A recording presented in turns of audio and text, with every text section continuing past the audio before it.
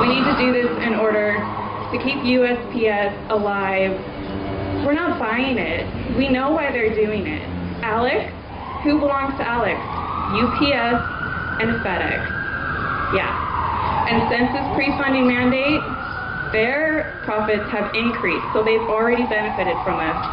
And if they can take the United States Postal Service and drive it even further into a death spiral, it's going to make it so much easier for it to be privatized. Are you guys okay with that? Are you okay with what Alex's plan? The initial plan for the closures is halted.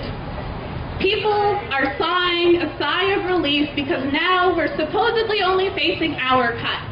But as all of you have probably heard by now, 129 rural post offices are facing closure within the next 2 years. We went from 41 to 129.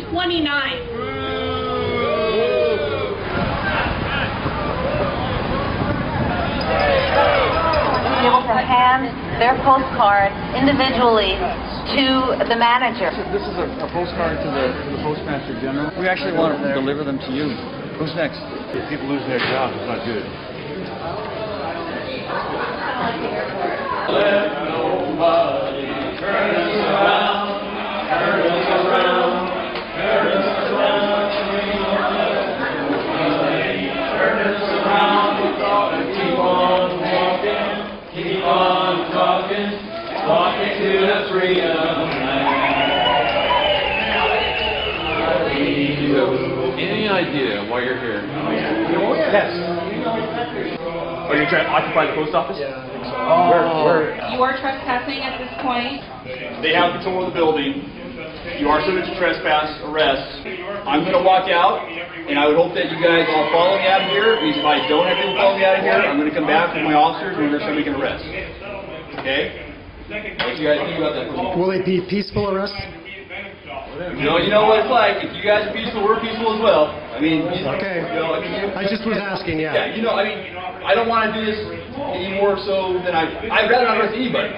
But if I'm going to arrest somebody, I'd love to do it peacefully and easily and get it all done. There are people here in Portland, Oregon who are speaking up for many people around the country. The public building, why do you got to hide it? That's so wrong. It's so wrong. That is so wrong. About my job, and I always loved my work, and I was always proud of it.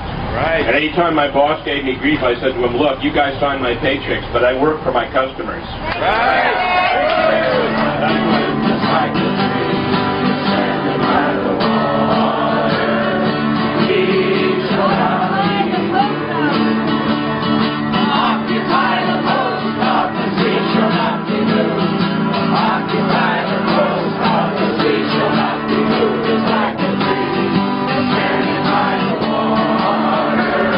This is private property.